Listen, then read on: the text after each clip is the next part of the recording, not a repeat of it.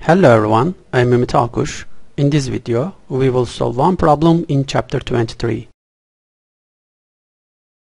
You are given two concentric spherical metal shells. A positive charge capital Q is put on the bigger shell and a positive charge Q on the inner shell. A. Find the magnitude of the electric fields everywhere. If we draw the radial distance r, which is measured from the center, for the region where r is less than a, if we draw a Gaussian surface enclosing this region, and if we put an eye in this region, we see no charge. Therefore, the electric field in this region becomes 0.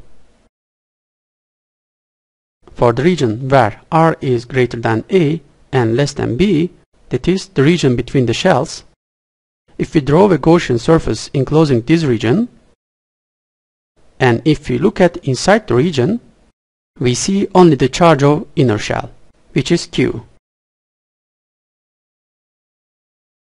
According to the shell theorem, this charge can be considered as if it is concentrated in the center.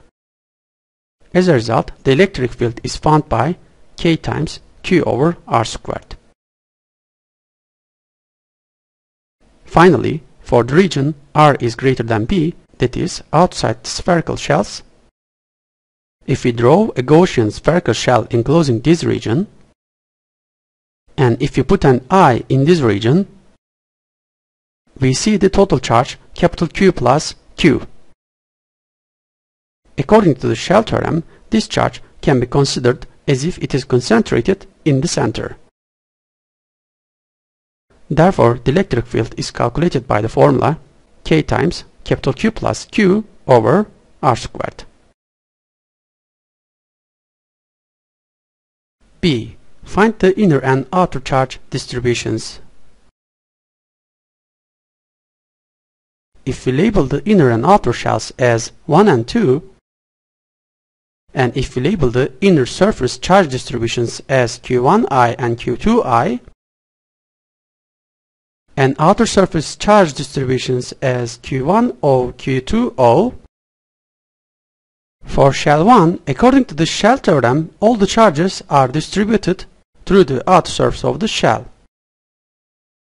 Therefore, Q1i is 0 and Q1O is Q.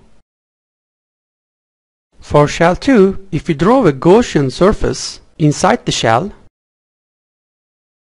and if we look around this region, since there is no charge inside this region according to the shell theorem, and because outer charge distribution of shell 1 is positive Q, then the inner surface of shell 2 is deposited by charge negative Q. Finally, if we draw a Gaussian surface enclosing shell 2, and if we look inside this surface, we see a positively charged outer surface.